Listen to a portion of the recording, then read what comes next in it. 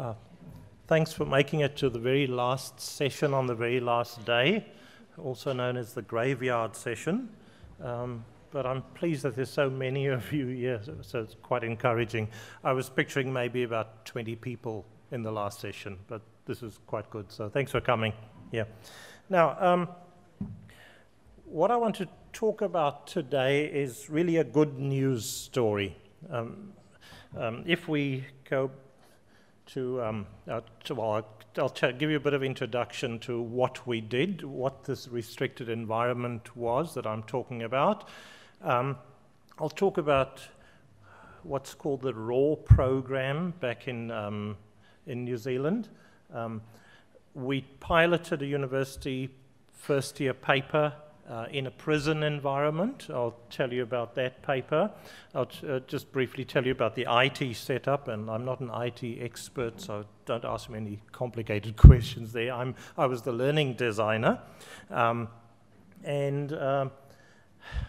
talk about the challenges and a bit of reflection after the first delivery of the paper. Now, on the very first slide, we had my name as the e-learning designer. You might have noticed Paul Cowan, who's the IT expert. He's got a fancy title. He's called the relationship manager for our faculty. He was really great in identifying and recommending particular IT setups for delivery within the prison. And then there's Gina Miller, who was the lecturer for this paper. She's done really sterling work and didn't really have to be led by the hand. We had a number of meetings before and during the design of the paper, but she was just great taking the ball and running with it. So we've been talking about, having easy access, free access, anywhere, anytime to the internet. But really, there are some sections of society that don't have that luxury of access to the internet. It could be because of their financial situations, it could be because of their location, but we also have people in prisons who don't have access to the internet. Okay? So the challenge was, how can we actually use an LMS in the prison setting? Back in New Zealand, most prison education actually is paper-based. So people have books and notes and things and do a lot of writing, and they may use computers, but not an LMS. So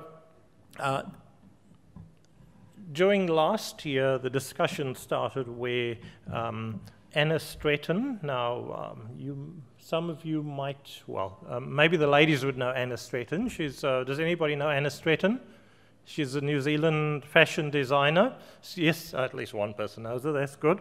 She's got a number of shops selling her creations, but she also does a lot of good work. And she's got this RAW program, R-A-W, Reclaim Another Woman. And she does a lot of work in prisons, but also outside of prisons, getting people back into work, etc.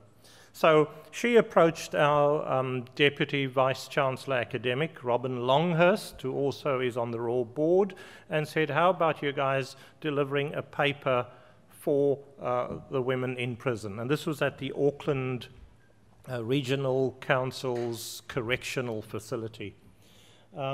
So RAW was actually established by Anna Stretton and her sister, Rebecca Skelton, who does a lot of work in prisons as well.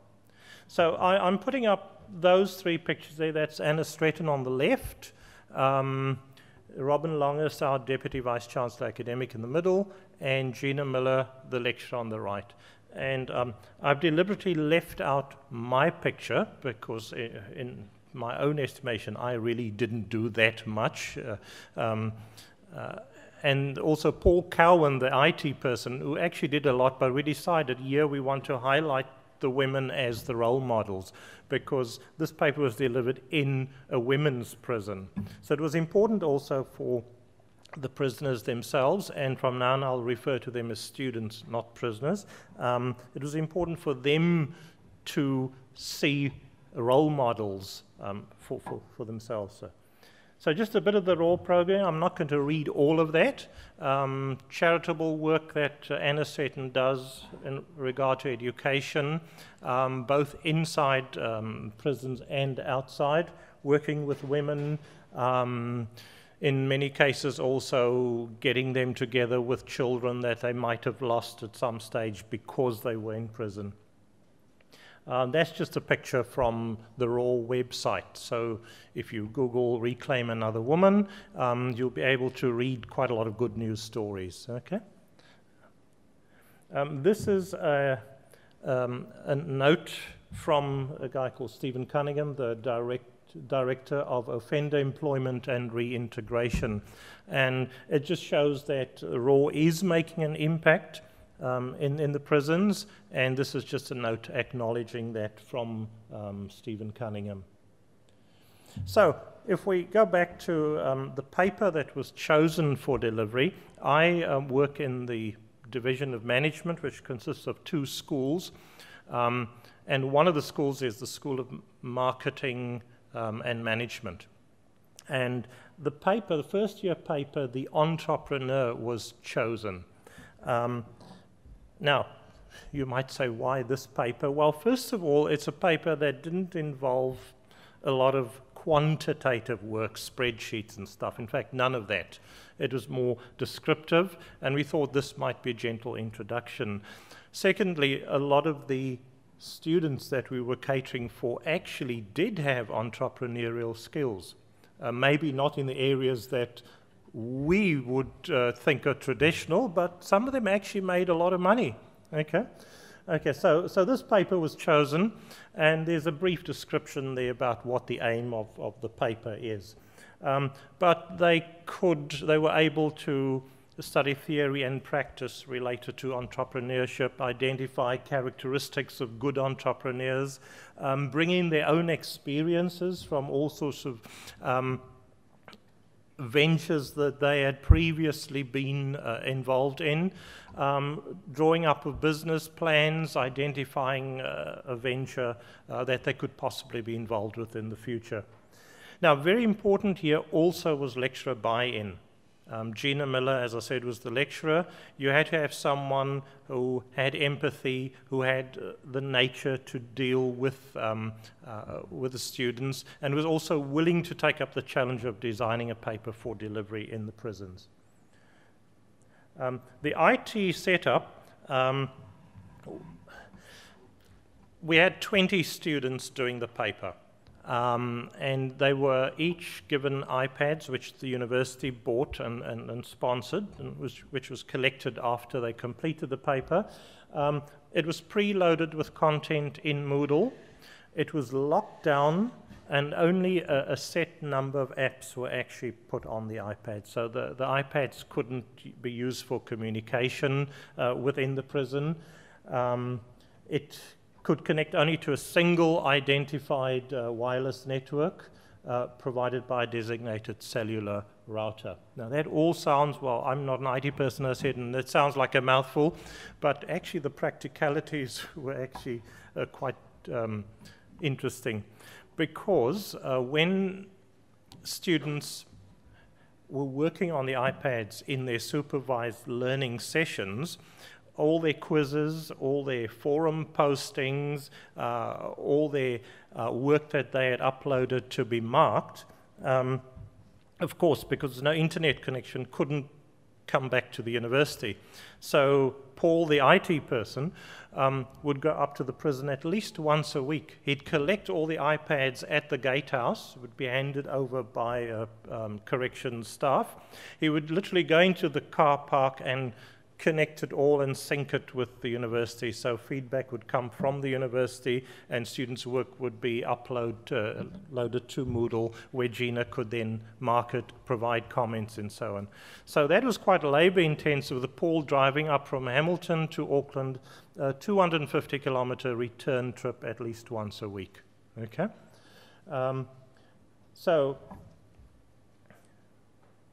and there's just a bit more. If As I said, the iPad was locked down, no communication was possible, but if by some chance one of the iPads connected to the internet, then university IT staff would get an alert immediately.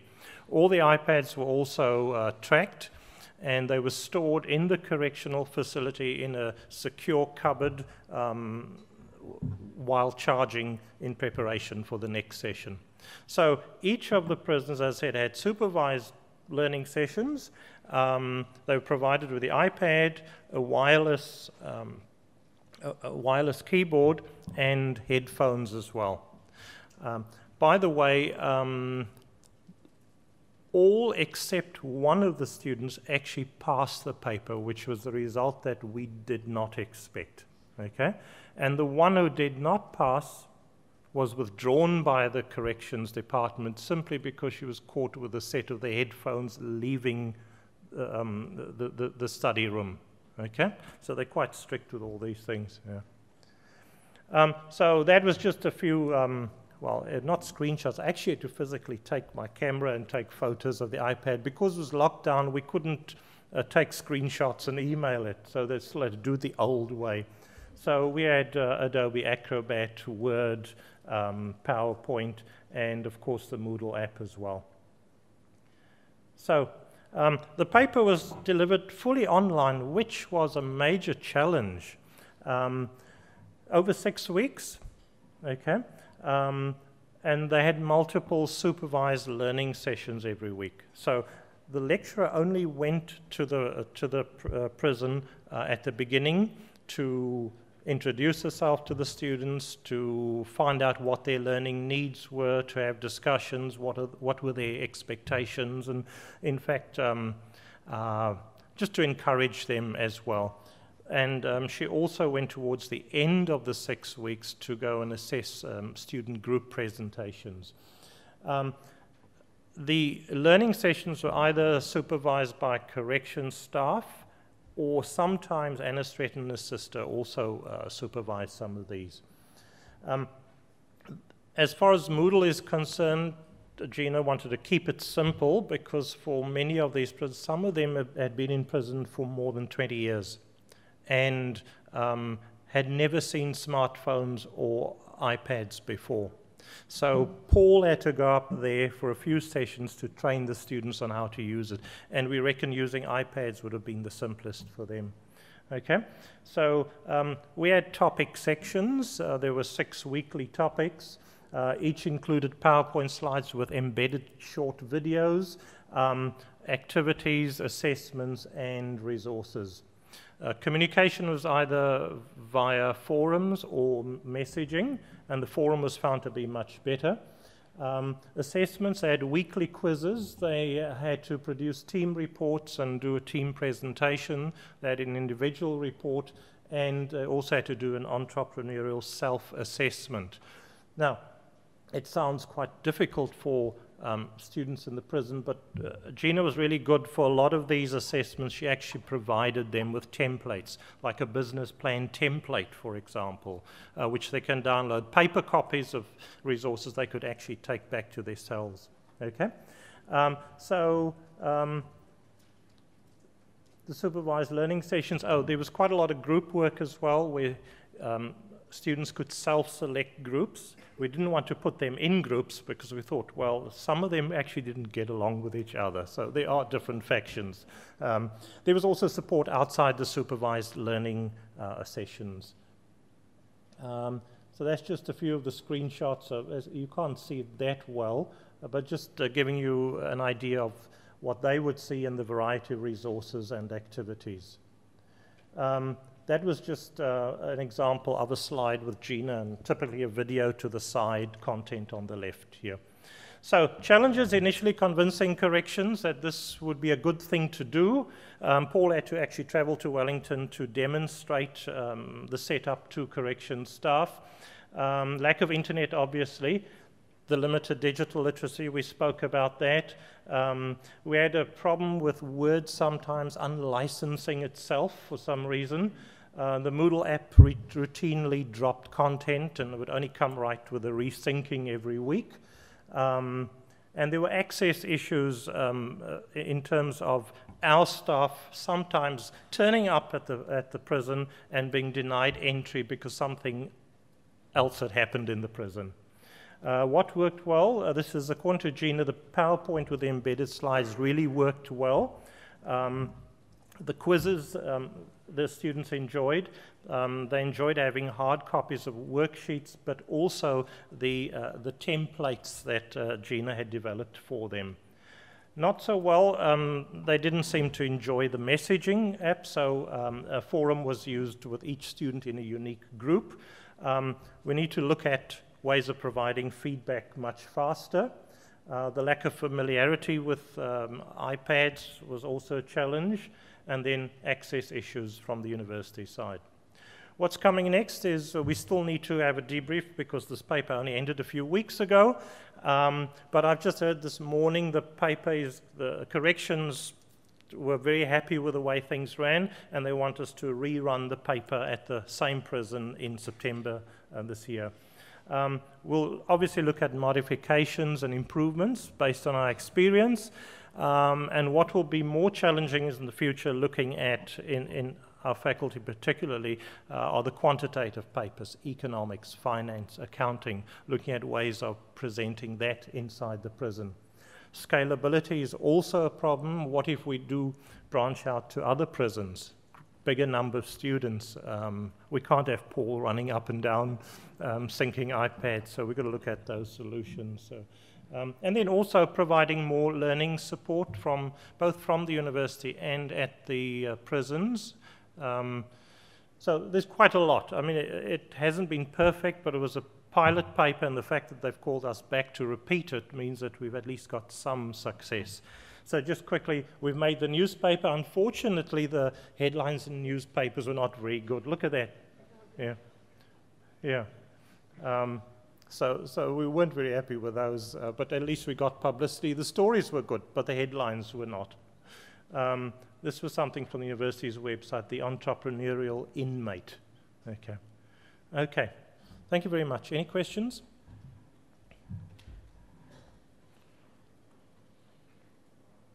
None. Okay, there's one over there. Oh. How were the students selected for the Yes. Most of them had been in prison for a good number of years. I told you that Anna Stratton, her sister, does a lot of work with them, not only with those few, with many more, and it was Anna who identified them as having potential. Some of them had already done previous tertiary study, some of them not. And so Anna, together with corrections, decided on who would qualify. Yeah. Okay. Yes. Sorry, can I ask, do the students have access on in the prisons to actual computers? Yes, but not for this paper. This was purely using iPads. Yeah.